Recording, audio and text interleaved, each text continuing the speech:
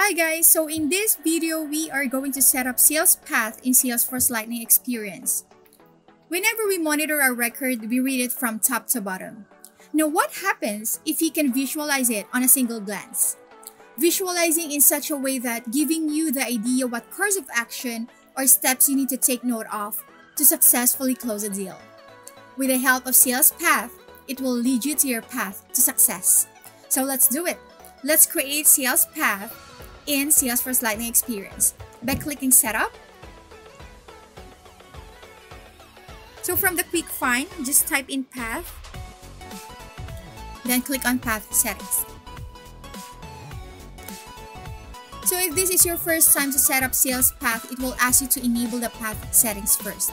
So since I've already enabled it earlier, I can now see the new path button here. But before clicking this new path button, you may also want to enable the Remember Users Path Preferences. It will allow you to see the key fields and guidance for success without expanding it from the record page. Now click on New Path. So let's start by putting in the name of the path. So I'm going to put in New Customer Path. And then I'm going to select the opportunity as the object. So you can create a sales path for each record types that you have. So I'm going to select New Customer, and I'm going to select the stage as a pickless field. Click on Next. So when you click Next, you will see the stages available for the opportunity based on the record type that we selected. And per stage, you can provide a guidance for each step of the path. So in here, you can also select the fields which you want to display on the Key Fields section.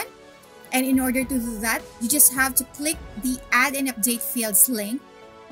Then select the fields from the available fields and move them over to the selected fields. So let me show you.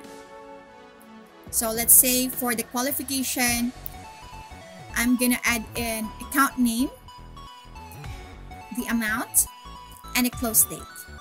Then click on Save. So next is the guidance for success. So we use this to provide some instructions to the users so that they know what they are supposed to do at this stage of the opportunity. So let's say for the stage of qualification, you want to add guidance for success. So once you enter the guidance for success, you can now click Next. And then you just have to activate the path. And to celebrate the success with on-screen confetti, you just have to enable this.